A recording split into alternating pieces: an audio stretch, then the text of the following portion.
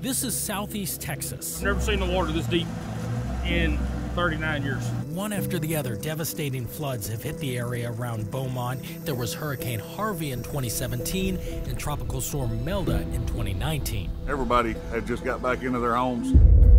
According to NOAA data, relative sea level rise in this area is up around 18 inches in the past 60 to 70 years. The Texas coast is sinking as the sea is rising, making these kinds of floods worse here in deep red oil country. People who experience these events are actually more inclined to recognize that climate change is happening. Houston-based professor Dr. Simone Howell has spent her life decoding how these events in the Arctic affect real people. And actually, I would argue that it is first and foremost a social issue. Come on, Josh. Is there anybody who's thinking about moving out because of this? Oh, I'm done. I'm not moving back in. You're not? I'm not rebuilding. When did you make that decision? When this come in. Same thing. I ain't rebuilding. It's gonna be done. Brothers Josh and Jerome Reinders aren't the only Texans who told me they are now moving out after this flood. Now, of course, there are a ton of issues that caused this, but higher sea levels don't help. So in the U.S., there's a lot of people who will see this and say, that's something that I've heard is not actually happening. Climate change. Yes. Do hurricanes and tropical storms seem like they're getting stronger? They are.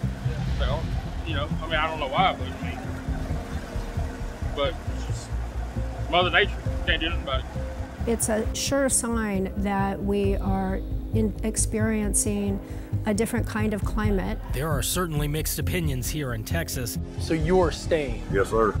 You won't go? I will not. Despite other people leaving? Yep. Yet after this, neighborhood discussions are changing. The amount of water we're getting dropped on us in the amount of time, there's no drainage system that actually can handle that. So you're basically evacuating and going somewhere to higher land. Exactly.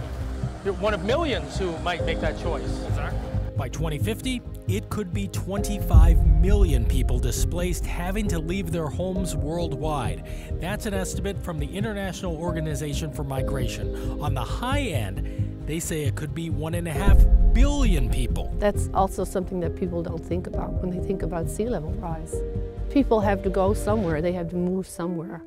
As for sea level rise, the latest 2019 report from the UN's Intergovernmental Panel on Climate Change warns global sea levels could climb by more than 3 feet by 2100. Even 1 foot of sea level rise would have devastating consequences for many people in the United States living near the seashore. As these dramatic weather events continue and as people start to experience sea level rise, for example, or extreme heat, we will also start to see more political consensus, more social consensus. I don't want to leave my parents, but I can't afford to keep going through this.